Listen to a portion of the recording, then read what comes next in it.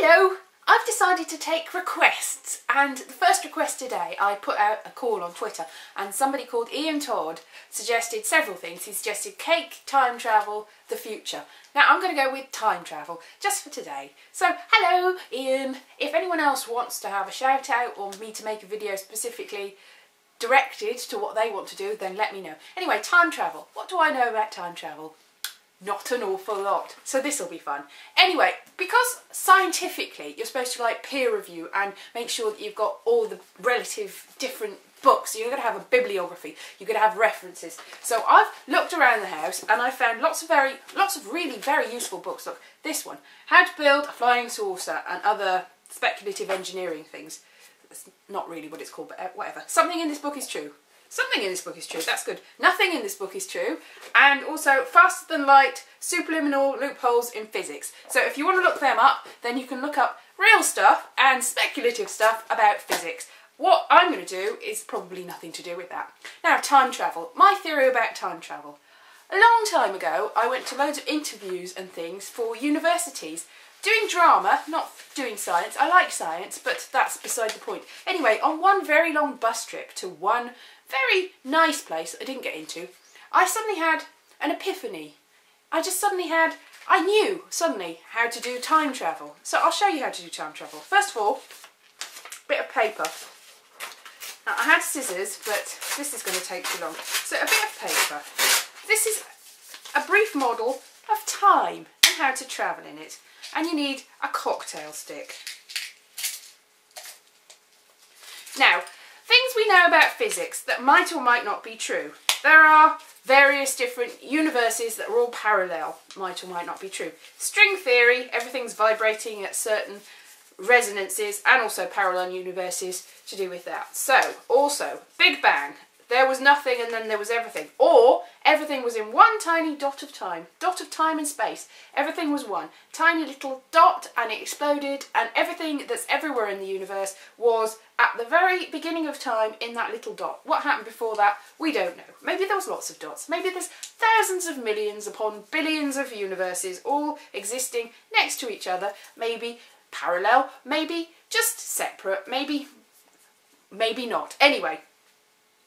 Sorry, I've got something in my teeth. That's beside the point. I've got a cocktail stick, which is like a sort of toothpick, so I can deal with that later. Anyway, so that's what we know about the Big Bang Theory. We also know, I don't know whether we do know this, because it's based on my very limited knowledge of science. Everything, that no matter can be created. Every matter, all the matter in the universe was there at the beginning.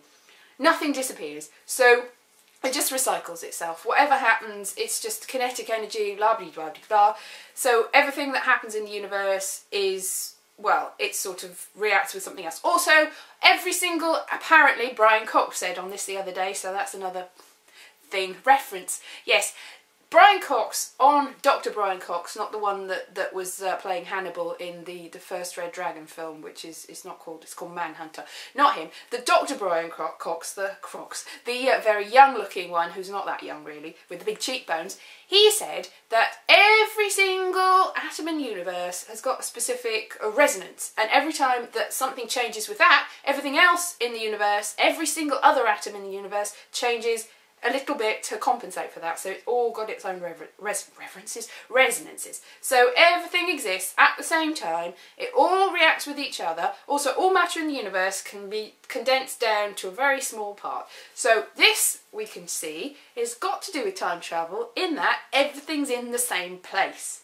And it all exists and nothing changes, really. It changes in a different way, but it's all there. Everything's there. So this is how my universe time on the bus going to the interview, to the drama interview. Right, so this is it's a concertina. This is time and space. This is the middle of time and space. I have to poke a hole. Now that's the difficult bit, is poking the hole in time and space. But if everything is everywhere and everywhere, everything, and it's all at the same time and the same space, right, then all we have to do to travel in time is to poke a hole right through the middle. This is all not break the cocktail stick. So this might work. Maybe a pin or a needle would work. You know, in the medieval times, the Middle Ages, they used to argue, philosophers and scientists and all sorts, who were the same things, philosophers and scientists, so they were the same things back in the day. They used to argue whether, another broken cocktail stick, whether angels, how many angels could you get on the head of a pin? Basically, all of them, because there aren't any angels. But if there were, they would all fit in the same time and space because they're all in the same place. So I'm going to use this scissors, after all, to make a hole, poke a hole in the universe, poke a hole in the universe, and get this cocktail stick, stick it through. So, everything's in one place. Aha! So time, to us, looks like it's all sort of time and matter. There you are. It's sort of concertinaed out, a bit messily. So it's all there. All over the place, right? So there, but it's all in the same place.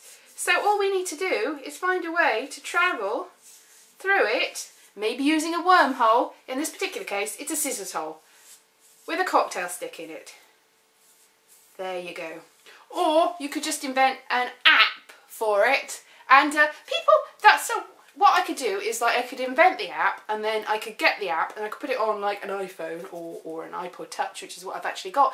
I press it and then go back in time and not have done this at all, not have done this video. So people that with eagle eyes and ears might say, you've said that before, Elise. But, ooh, have I? See? Because all time and space is at the same place, as we've just demonstrated, at the same place. So if you've heard me say it before, that's because I'm saying it now, and it's gone through time, through my magic of, there you go. So what's happened is everything happens at once. So you might say, now 6 minutes 46 of these, I've wasted 6 minutes 46 of my time, up to 7 minutes nearly now of my time, but you haven't, you see. All you've got to do is take this, travel back in time, nothing's lost, it's all there, all good. So there you are, time travel in a cocktail stick, not in a nutshell. Nutshells, they're nice. Cocktails, olives, maybe I should do one about cocktails, yes. So there you are, time travel. Thank you very much, bye bye.